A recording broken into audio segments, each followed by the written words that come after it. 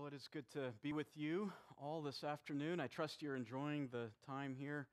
Very rich time together with like-minded brothers and sisters in Christ as we examine such a wonderful topic, understanding the missionary's work.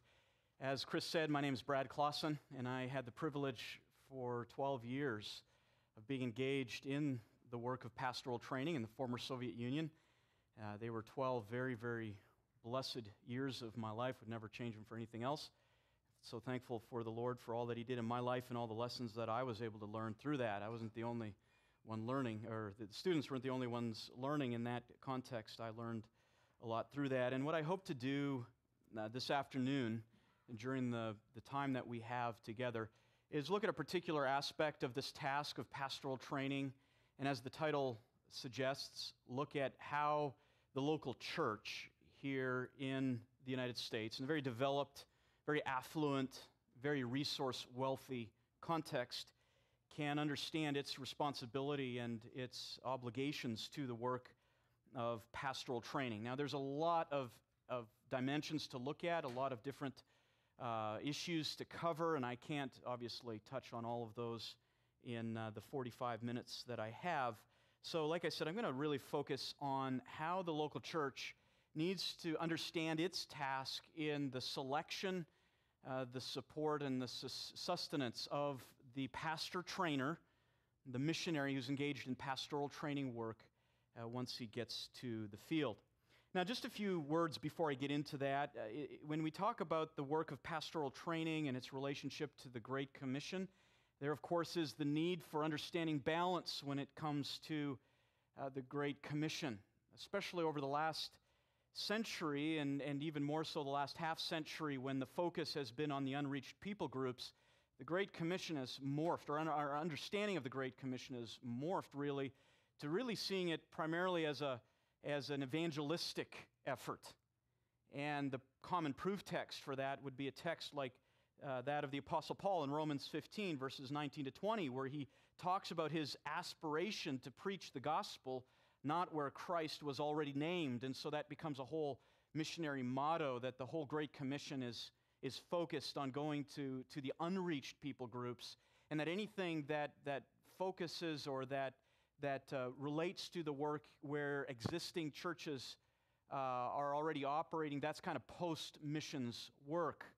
Well, that kind of an approach doesn't take into account Paul's entire philosophy of missions, and we need to balance Romans 15 and what Paul mentioned there with his very explicit purpose that he states in a text like Colossians 1, verse 28 to 29, where he also talks about his missionary endeavor. And he's very clear, and he talks about his proclamation of Christ, what that involves in preaching Christ.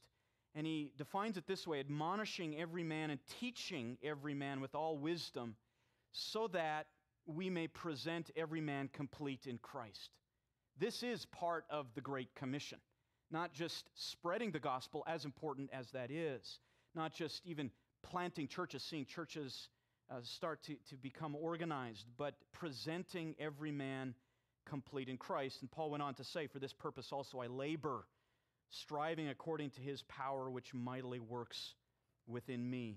So when we think of the Great Commission and we think of its relationship to pastoral training, let's look at it not as an either-or, but a both-and. And we see this in Jesus' own words in Matthew 28 in His Great Commission, where He says, go therefore and make disciples of all nations. And here's the first component, the baptism, baptizing them in the name of the Father and the Son and the Holy Spirit. That's the evangelism and church planting component. But He also continues, and He says, teaching them to observe all that I commanded. And so what we will look at this afternoon as it relates to the missionary's task is really the other side of the coin, the component of teaching, which includes church strengthening and, as we will talk about this afternoon, pastoral training. And of course, Paul's letters are filled with this emphasis on pastoral training and its importance. Could look at 2 Timothy chapter 2, verse 2, where Paul gives us this paradigm for understanding how the gospel is passed down. It is entrusted from the apostolic delegates of Jesus Christ, those chosen to be the foundation of the church, passed on to their disciples, who then must look for other faithful men and entrust the same responsibility and task to them also. And Paul states this so well in 2 Timothy 2:2. At the end of his ministry, he says, "These things, Timothy, which you have heard from me in the presence of many witnesses, entrust these to faithful men who will be able to teach others also." But we see that even at the very beginning of Paul's missionary endeavors, on his first missionary trip, you see that after he preaches in the region of Galatia, he gets to the city of Derbe, he stops, and then he retraces his steps. And we see that as he retraces his steps, he strengthened the souls of the disciples, encouraging them to continue in the faith, saying that through many tribulations we must enter the kingdom of God.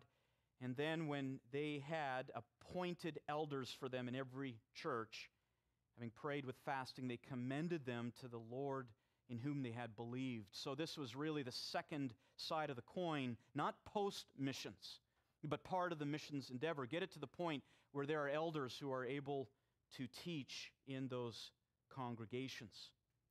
So today, as we consider the local church's responsibility in response to the commission that Christ has given, how are we to understand the church's role with respect to pastoral training? How do we look at the duty, the obligation of the church with respect to this important element of Great Commission work? And what I want to do this afternoon is give you three imperatives related to the sending and supporting of pastor trainers. Now, as I mentioned, there's so many things to look at. I could spend all afternoon just talking about a philosophy of pastoral training. We don't have time for that. But what I want to look at is the imperatives that the church has with respect to the sending and supporting of pastor trainers. And it's really quite simple. To some extent, this is nothing new for you, I'm sure. But because it is so important, we always must come back to these basics. And the missionary endeavor is built on these basics. It's not rocket science, really. And it's built on our faithfulness to these very, very simple, straightforward principles. And these are the three imperatives that I want to leave you with this afternoon. Number one, it's very important for the church to understand that it must select, it must approve its pastor trainers like it would any other pastor. So important that you view the pastor trainer, the man who will be engaged in this work, as a pastor. He must have the same qualifications. This is not a separate category of people who are somehow unrelated to the elders and pastors in the church. Number two, you must prepare them as a pastor. You must prepare these men who are going to be engaged in this work as an extension of your church. You must prepare them as pastors. And then number three, once they get to the field and are engaged in the work, your relationship to them must be as the relationship to a pastor. So we'll go through these in greater detail this afternoon. Number one, let's look at the first one. Select them. Select a pastor trainer like a pastor. And this is so very important because of some of the things we're going to talk about, but this is so very important because when this principle is missed, the train quickly gets off the tracks. And the end result of what this pastor trainer is going to accomplish will begin to look very different from a church if at the very beginning he is not selected, he's not chosen, he's not approved as one would approve a pastor. Let me talk about a common error here with respect to this responsibility. And the error is this, that as I've observed and as I've read and studied this topic, that it's very common for local churches, as they decide who to send, who to approve for support, these kinds of questions, it's very common for churches to use lower standards for testing and approving candidates for missionary service, even for the responsibility of pastoral training, than they would use for the testing and approving of candidates to serve as pastors in their own local churches. There's this idea that, well, they're going to serve outside of our of our walls. They're going to serve in some other undeveloped country, underdeveloped ecclesiastical context. And so we can use lower standards for these men as we choose them and prepare them to go. Now, what does this error arise from? I think you can point to 4 primary causes for this kind of thinking, of using lower standards. First of all, there's an ignorance. There's an ignorance with respect to the nature of the difficulty, the nature of the task that the pastor-trainer faces on the field. There's the idea that we have it so bad here in North America. You know, the media is against us. The liberal politics are against us. We have such a hard environment here. So anywhere else around the world is just going to be easy. And in reality, that's very, very untrue. In fact, this is an easy place to minister, although there are problems here too. It is much easier to minister as a pastor here in North America with all the protections that still are here, and all the resources that are here, and all the like-minded pastors that are here at a place like Shepherd's Conference and a conference like this that simply do not exist in the areas which need pastoral development. So sometimes this is just ignorance, the idea that we need the best and the brightest because we have the hardest context here in North America, and that's not true. You need to recognize that the demands that those men will face are exceedingly difficult.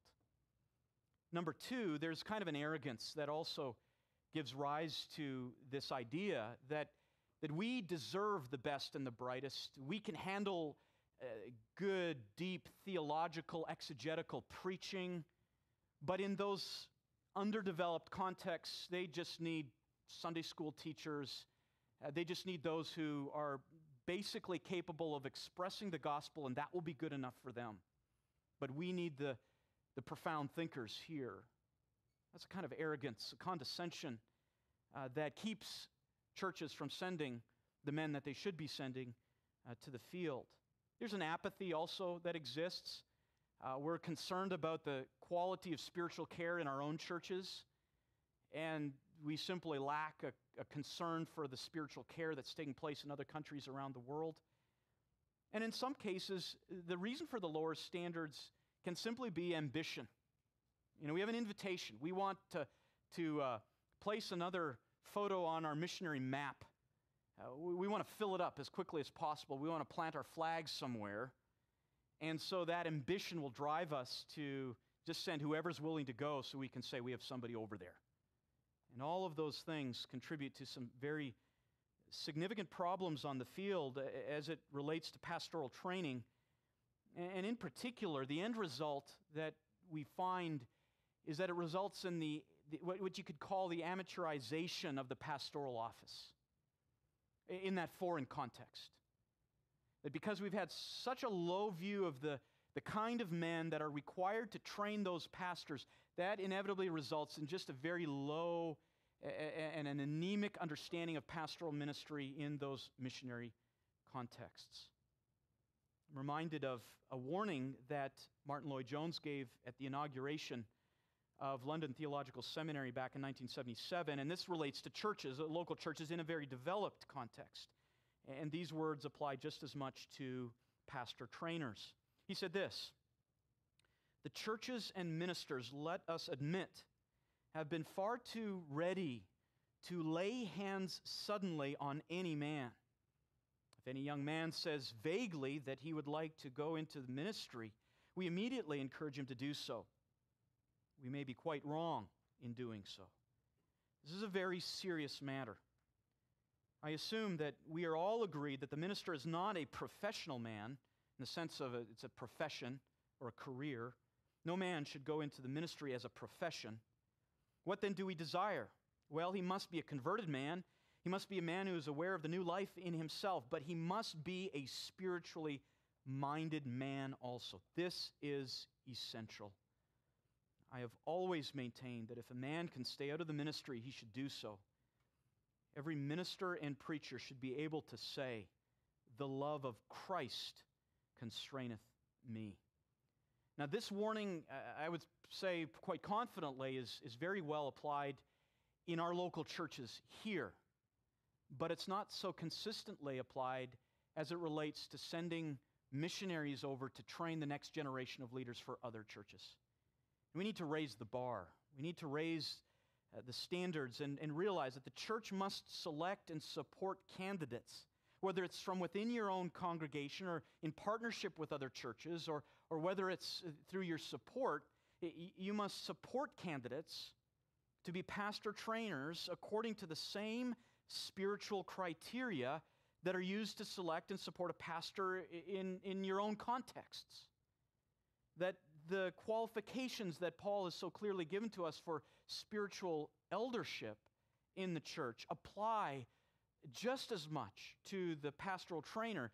And remember that he is going to be reproducing himself in the lives of the national leadership. 1 Timothy 3, Titus 1, 1 Peter 5, these are all texts that should be the distinguishing mark, the watermark, you could say, for any man that we want to support and send as a pastor trainer. These men must be rigorously evaluated in terms of their aspirations and their motivations. Why are they going? In terms of their character, their piety, their prayer lives, their convictions, their theological beliefs, their capabilities, and of course the issue of affirmation, the affirmation of other Christians as to their giftedness and character. In essence, they must be ordainable men who are ordained even far before they get to the field and begin the work of training other pastors. Now it comes down to this very important principle that Jesus gave us in Luke chapter 6. He says, a blind man cannot guide a blind man, can he? Will they not both fall into the pit? A pupil is not above his teacher, but everyone after he has been fully trained will be like his teacher. So whomever we send, that's the cookie cutter, really, for all the subsequent pastors that will come out of that pastor trainer's ministry.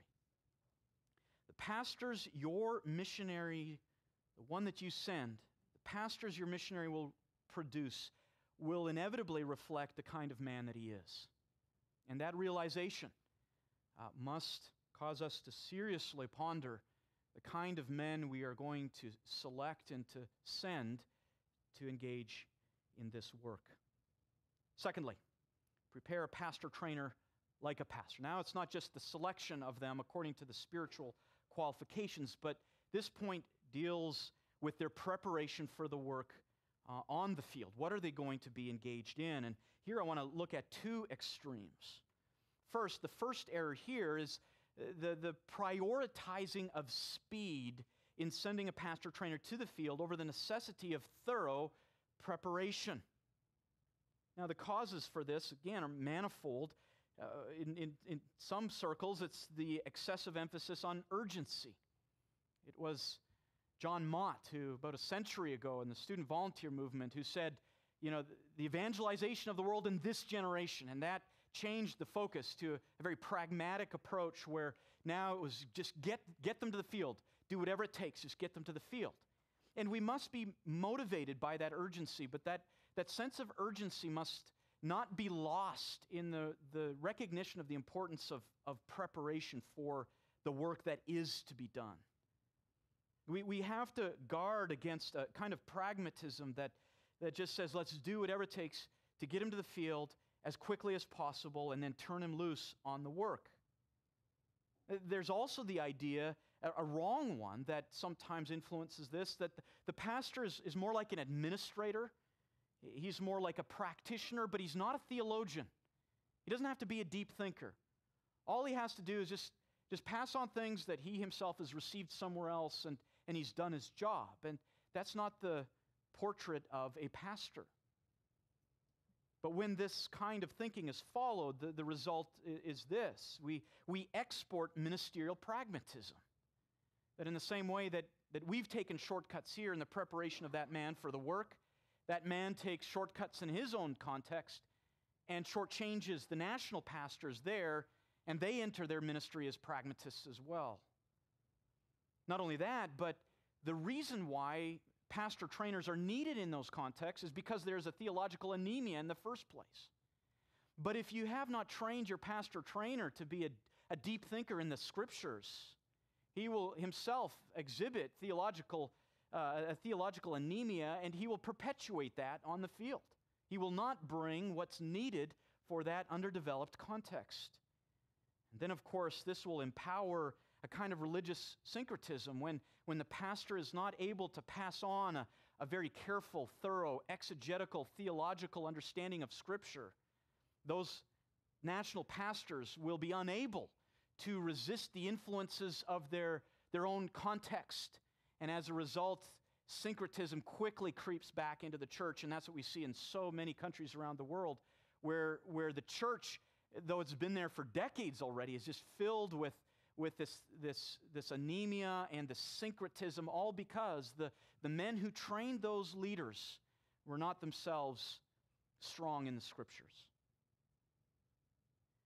David Sills says this with respect to this push, this constant push for speed. He says, as missionaries have joined the race to reach the unreached people groups of the world as quickly as possible, they have strategized to increase speed. The need for speed has influenced missionary efforts so much that many traditional missions tasks have been jettisoned in order to enable it, and pastoral training is one of those.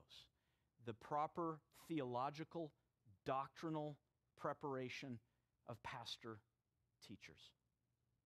There's an opposite error to this.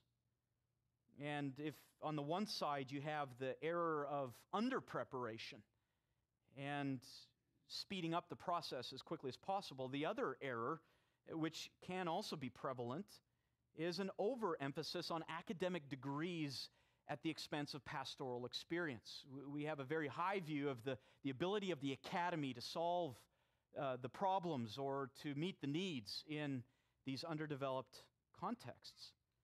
The causes for this kind of thinking can come from an excessive reaction to pragmatism. They didn't prepare the guy at all, and they sent him to train leaders.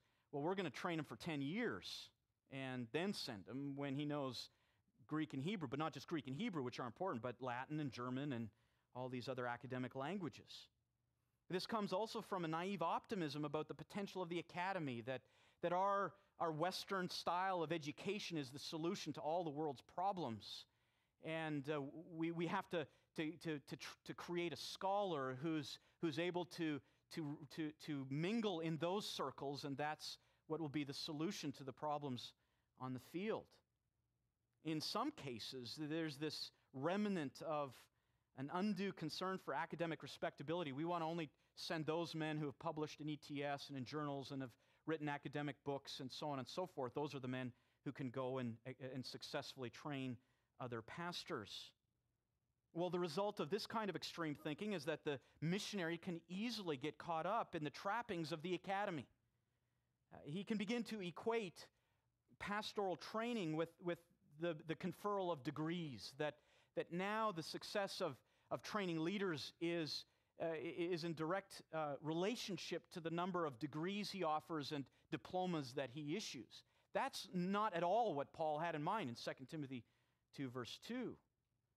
And in the end, you can have missionaries who produce professors, who plant seminaries, but who do not do the work of producing pastors. In fact, it's important to note that when it comes to the spread of theological liberalism around the world, it's always been spread through the academy.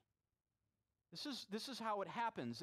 And if you look at those countries today which are asking TMAI, for example, to come and to train pastors, it's not that pastoral or theological education has never existed in those countries. In some cases, theological education has existed in those countries for decades. But those places are rife with higher critical thinking and skepticism, and they deny the inerrancy and authority of Scripture, and they're infiltrated with all kinds of philosophical thinking and so on. Now, what's the problem there? In some of those cases, in fact, in a large number of those cases, missionaries were sent there, but not as pastors and not as churchmen, but they were sent as intellectuals and as professors, specifically to establish schools, not to strengthen churches and train pastors. The church must prepare the missionary who is going to engage in the work of pastoral training as it would want to prepare the man who would train its next pastor. Think of it that way. As you're in local churches and you're thinking about the next pastor who will come in the next generation to minister to your children, think of that and think of how that future pastor, that hypothetical pastor, needs to be trained. What kind of man do you want that young pastor, that pastor candidate to be trained for your children? And think back from that. And that's what we need to do with respect to the work on the field. The key question is, what kind of pastors are needed in those contexts around the world? What kind of pastors do we need there? Let's define it biblically. Then let's step back and ask another question. How will the missionary that we want to send, how will he train those kinds of pastors? And then come back even one more step and say, how must the missionary then be prepared for that kind of training? We have to allow the end result to affect everything all the way back to the very beginning in the preparation of that man for ministry. So as you may have candidates for this kind of work in your churches, you can't start to think of this once he gets to the field. You need to be thinking of it already. How do we get him the best kind of training that he needs for this task? Indeed, the need on the field, the need for national pastors to be doing the work according to 1 Timothy 3 and Titus 1 and 2 Timothy 4 and 1 Peter 5. The nationals that are needed there deserve our best men trained in the very best ways to develop their mind, to strengthen their character, and to provide the pastoral experience they need for doing the work and training others in it. And the key is this: our understanding of the end product of what we are called to produce on the field must determine the way that we prepare those who are to produce it. And that's the responsibility ultimately of the local church. And you can't delegate this to other organizations. You can't even delegate this to seminaries. This is the responsibility of the local church in ensuring that the men that it is going to send to do the work of pastoral training have received the very best theological and pastoral training that they can. And then thirdly, we must treat the pastor trainer like a pastor. And this, of course, involves both the kind of vigorous accountability that a pastor needs, as well as honorable support. This is important. We must recognize that the pastoral office is a very special calling and has very serious spiritual responsibilities. And we understand that here with respect to our own pastors, there must be the vigorous accountability of a plurality of elders and a healthy church that expects the best and the most from their men in pastoral leadership. And at the same time, as the writer of Hebrews says in Hebrews 13, that there must be the honor that's given to those who are engaged in this work. Let me deal with a few more errors here. Number one error here is simply the entrusting of the pastor trainer once he gets to the field, the entrusting of his work and his oversight to a parachurch organization. Churches may lack the interest in it. They say, well, we've prepared him, we've produced him, we're handing him off, this is the baton, now he moves on to some other oversight, and that's obviously an incorrect ecclesiology. A second problem is that churches sense that they're unable to do this. They're unable to shepherd the pastor trainer on the field, and so they'll just entrust that they'll delegate that work to a parachurch organization. Or sometimes it's an ignorance of the need. There's the idea that, well, really the shepherding role is just an administrative one. It's all about making sure support gets there. It's accounting and these kinds of things. When that's really the small part of it, the biggest part of the pastor trainer's needs on the field is that fellowship and ongoing spiritual accountability. The result, then, of this kind of thinking is that the centrality of the local church is de-emphasized. The work of pastoral training no longer is the work of a local church or a group of churches. Now it becomes the work of a parachurch organization, and there's many that are engaged in this. And this is one of the reasons why TMAI is just never going to be any kind of missionary sending instrument. It's not what TMAI is all about. That needs to be done by the local church, and the local church needs to shepherd those missionaries.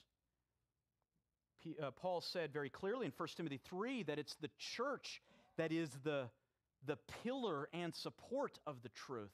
And this extends explicitly to the transfer of the truth to the next generation of national pastors. This is the church's responsibility.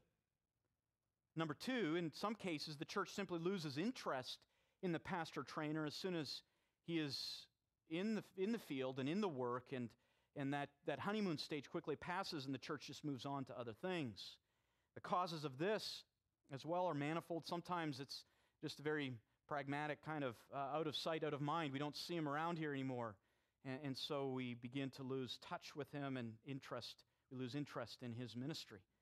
Sometimes it's an incorrect set of priorities that ministry that trainer is doing on the other side of the world is kind of a little footnote or parentheses in a budget somewhere, or it's somewhere there, beside the VBS program, once a year kind of interest kind of a thing that churches have, and it's not part of the thinking, the everyday thinking, the every week thinking of the church, and so it's pushed to the side. And sometimes it comes from an ignorance of the need of encouragement and accountability. Well, our elders here are doing just fine. So we assume that the pastor trainer in his field is doing just fine as well, when in reality he's got a whole lot more problems to deal with than your own elders. And that need for the plurality feeling, the fellowship among elders is so important for him. The result of this kind of thinking is isolation. The missionary becomes isolated on the field and begins to feel it, and it's a dangerous thing. Discouragement.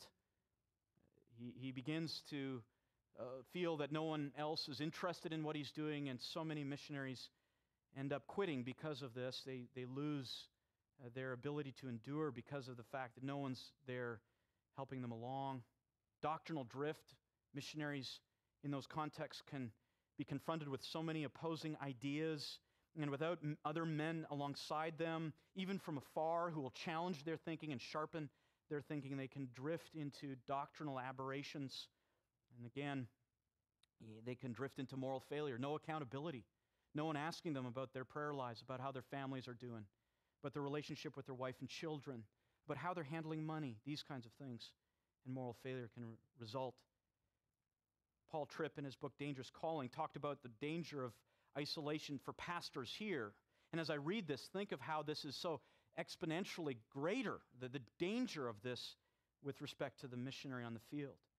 You only need to take seriously what the Bible has to say about the presence and power of remaining sin to know the great danger in allowing anyone to live separate from the essential ministry of the body of Christ, let alone the person who is charged with leading, guiding, and protecting the body as the representative of Christ. If Christ is the head of the body, and he is, then everything else is just body. The most influential pastor or ministry leader, and I would even say pastor, trainer, missionary, is a member of the body of Christ and therefore needs what other members of the body need. An intentional culture of pastoral separation and isolation is neither biblical nor spiritually healthy. Another error here is that of placing unrealistic expectations on the pastor trainer and his ministry. Here it can be a naivete about the challenges on the field and an assumption that things are easy. You can quickly gather pastors and you can have lots of conferences because we do it easy here. that's not the case. There can be a propensity to elevate quantity over quality, and so there's this push all the time for numbers. We need more students in the program. We need more churches, more national churches impacted by that missionary's ministry. Number 3, there can sometimes be an unrealistic expectation that the missionary has to establish the same kinds of educational formats that we see here. We're all familiar with this kind of seminary training. Well, if he's not reproducing the same look to it in that foreign context, he must not be doing his job. So we're going to wait for him to create that master's seminary in that other context, and until he does, he hasn't reached any kind of success. The result is the missionary is going to be driven to pragmatism, to do whatever it works to produce the numbers, to frustration as he tries to communicate that this isn't how it works, and the church doesn't listen, to discouragement, the inability to convince his elders that isn't how the situation here looks, and it isn't what the situation needs, and eventually missionaries will depart their work. Well, how can you resist these things? Let me just give you a few points as we come near to the close here.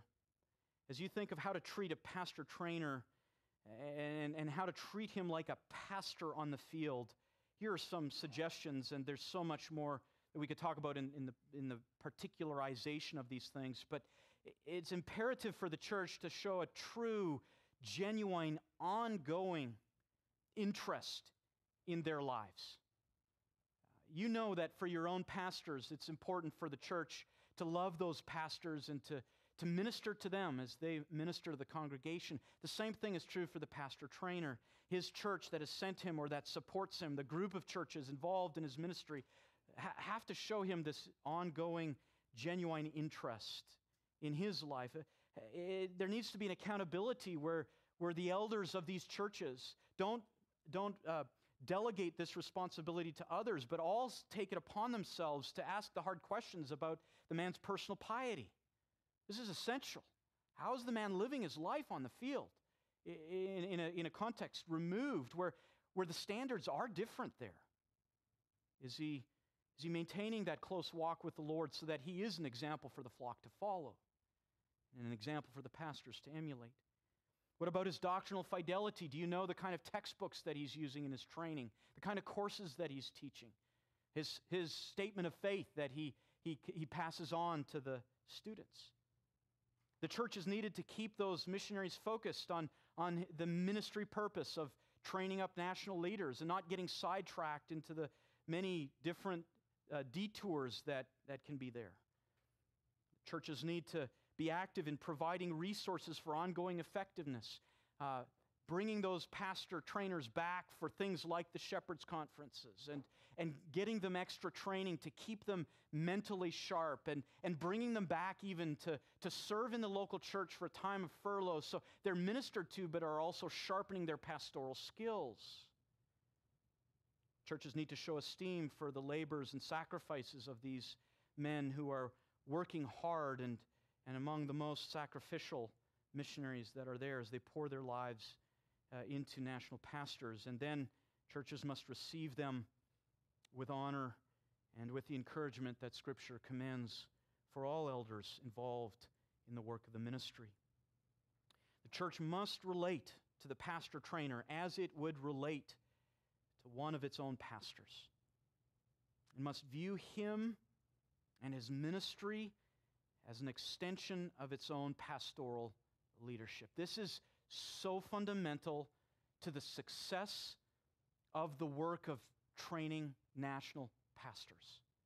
It has to be the extension of biblically sound churches, the extension of their ministry to create the same kinds of men and the same kinds of churches in those contexts.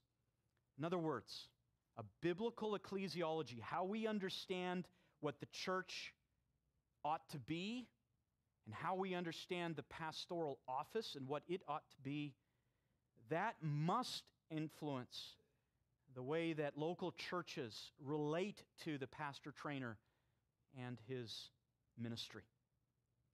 So those are the three imperatives for this afternoon. select a pastor trainer like you would select a pastor, prepare a pastor trainer like you would prepare a pastor, and treat a pastor trainer like you would treat a pastor. And I know there's so much more we could talk about. We do have a few moments for questions here. I do have to let you go no later than 3:20, and that was emphasized. So, Mark, yes. In some of the more well-developed pastor training centers overseas, there's often need for skills trainers who they're not necessarily pastor material themselves, but they're very focused on either, whether it's language or some other thing. Did you make a distinction in that, or would you alter how you do that? There certainly is a need for some specialization, definitely. But I would say this, that the specialization really should be a development from within the nationals, rather than so much of an emphasis on those who are going as missionaries to train as pastor teachers. Certainly, we need those who are in those national contexts, in the language, in the culture, going to become the writers of commentaries and literature, who are going to be able to handle those specific areas of very complex issues related to theology. But my recommendation on that would be to find the nationals who can do that specialization and really enable them to take the level of the training deeper and further as the context develops. Yes? Thank you for the presentation. That was great. My question is about, and relates to pastoral training person. What about women? What about the training of women? Yeah, that can be part of the trainer's responsibility as he trains lay people in the church, as he does train the new believers, the older believers, just with respect to the fundamentals of the faith and the ministry that needs to take place in terms of the one another's. That certainly is there as opportunities permit. But what's really important, and we see this concept with Jesus, he took 12 men and he poured himself into those 12 men, and their responsibility then was to take it to the church or to be the foundation for the church. And the pastor trainer really needs to focus and keep that laser-like vision on the target of training pastors. Now, if additional opportunities present themselves to train all kinds of members in the church, that's great. That's wonderful. He may have time to do that. But really, he needs to focus on the national leadership and then enable them to occupy the role of the shepherds of their churches. That's really a responsibility for them. My question is, the church sending the pastor, how would the church send the women to train, or that's part of the equation as well, the sending part? Well, the sending part, we have to be driven by texts like 1 Timothy chapter 2, and where Paul very clearly says, I don't permit a woman to teach or have authority over a man. Now, does that mean that a woman is not saved the same way, or it does not have a role in the local church ministry? Absolutely not.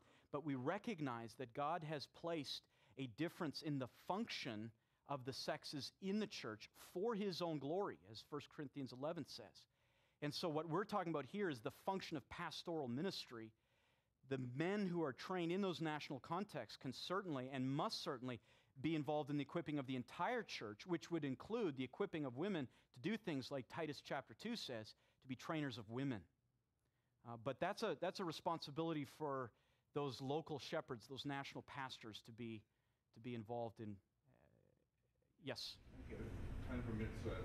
How is TMAI interacting with, like, say, a place where they are already kind of bought into kind of the academy in the sense of like academic scholarship, Trump's thing, like where they will not have a D-man, they have to have a PhD person, where theological liberalism already is on the forefront of the issues in their country. So they're wanting, is TMAI interacting in that arena, or are they focusing more on, we're not going to mess with that kind of, those kind of issues? Yeah, that's a good question. And like accreditation, where the national school says, well, we got to be accredited if we're going to be relevant. Yeah. There's nothing inherently wrong with accreditation, but if a ministry is wrongly understands accreditation as kind of the key to success for their ministry and is driven by this idea of academic respect in the world around, that is a big problem, and it can become a huge obstacle to the work of the ministry. Now, it would depend on the situation, but TMAI operates according to a few very strict principles, and one of them is that the invitation has to come from churches to be involved in the work of pastoral training, not just an existing seminary that wants to have some help. It has to be church-based, and it has to be under that umbrella. We recognize the centrality of the local church. Now, can there be situations where a training center that exists in cooperation with several local churches, that there's some kind of a combined invitation? Absolutely, but it's going to depend on the situation.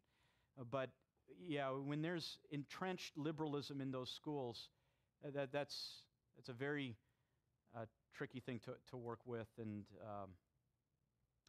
there's in the reality, it's better to find, for the success of the work of the ministry, it is better to find a couple of good local churches that are serious about training up men for ministry and work with them.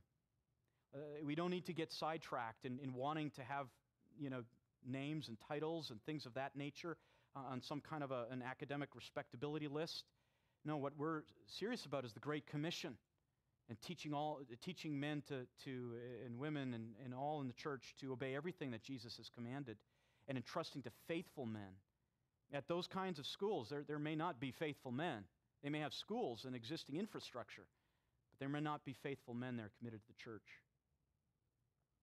Any other questions? I think I need to let you go. Thank you for your interest. Have a great rest of the afternoon.